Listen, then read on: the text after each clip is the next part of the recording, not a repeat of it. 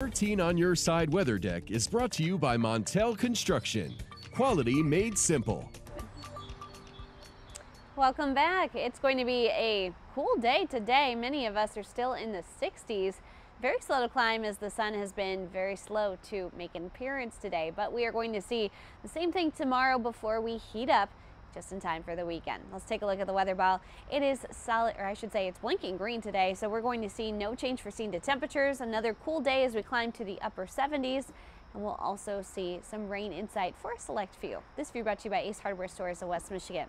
Muskegon dry right now and a little sunshine out there, 68, but those of us that are inland still a little on the cool side with those temperatures in the mid-60s inland because of the cloud cover. But we're starting to get some sunshine developing. We've also had a few light showers popping up just east of US 131, which is where we expect them to be this afternoon if you do see any at all. Ionia County seeing a couple of those lighter showers to Montcalm County as well. And also, we're finally going to see those temperatures into the 70s this afternoon. Might be a tough call to get to 77 at this point for us in Grand Rapids, but lakeshore areas should be warming up into the 70s here shortly.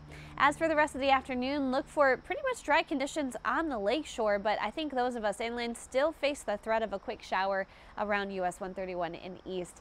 Will dry out by the evening hours and continuing into the overnight with dry conditions, but patchy fog might be something we see early tomorrow. We'll otherwise see some sunshine, but as we get into the afternoon hours, more shower chances. We've got spotty showers coming in the afternoon and maybe even a little bit of a thunderstorm or two. As we get into the evening, we once again will start to dry out and into Saturday, a dry day for us before showers come that night. So at least we get one full dry day to start off the weekend. Temperatures pretty quiet in the interim. Will stay pretty cool too, in the 70s today, 70s tomorrow. And look at this, dew points staying pretty low through it all. We will have these edging up into the lower 60s tomorrow. I think it's going to be just on the cusp of feeling humid, especially with the cool temperatures, not too noticeable.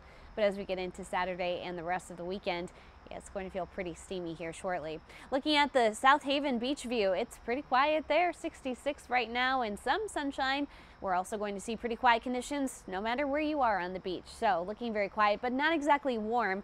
We did have some temperatures really drop off, like 55 in Grand Haven State Park, which, by the way, authorities are saying avoid that area for a while as a situation is happening there. But for the rest of the beaches, some 60s, some 70s.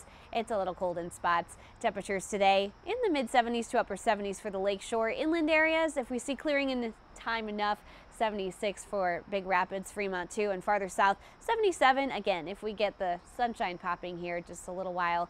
Looking at your 13 on your side forecast, we've got temperatures staying in the 70s for one more day, then jumping to the 80s by the weekend, and we're feeling humid as well. Some scattered showers and thunderstorms possible Sunday before we dry out for next week. We'll also keep the heat and humidity going. So first day of school coming next week, and it's going to be pretty steamy, but we'll see a slow downhill slide into the more comfortable low 80s by the following weekend.